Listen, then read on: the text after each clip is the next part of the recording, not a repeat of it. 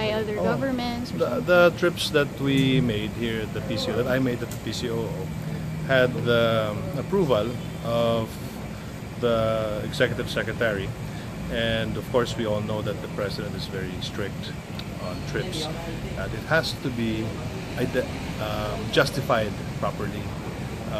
All of the trips that I've made in 2016 and 2017 are justified.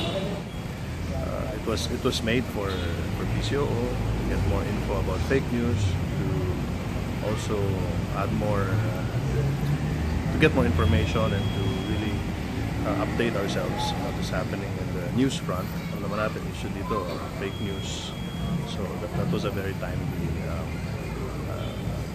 seminar.